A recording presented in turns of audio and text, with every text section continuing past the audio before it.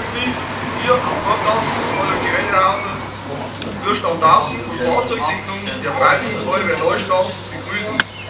Wolfgang Müller mit Gottfried Hamsel, die Feuerwehr Lanz mit Vorsitzenden Markus Ludwig und Kommandanten Gerd Kraus.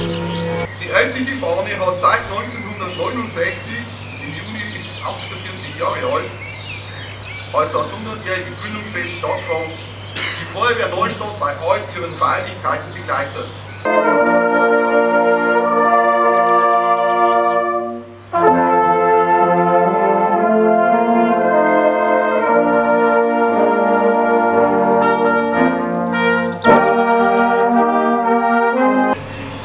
Dieses Feuerwehrfahrzeug, das wir heute in Dienst stellen, in der Gefahr trage es dazu bei, die zerstörerische Gewalt des Feuers zu brechen, Unglück und Naturkatastrophen abzuwehren und bei Unfällen Hilfe zu leisten.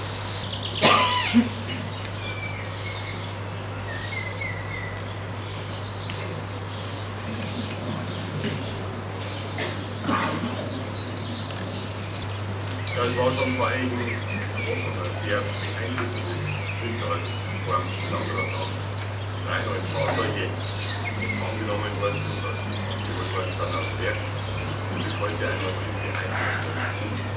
Ein Grußwort für die Segnung, die Übergabe eines Feuerwehrfahrzeuges abzuhalten. Das ist eines der schönsten Momente, die man sich als Bürgermeister vorstellen kann. Ich mache das auch gerne im Namen von unserem Feuerwehrreferenten von Franz Witt. Und passt auf, lasst den heiligen Florian alle mitkommen, damit wir selber einen Schutz haben. Und vielen Dank.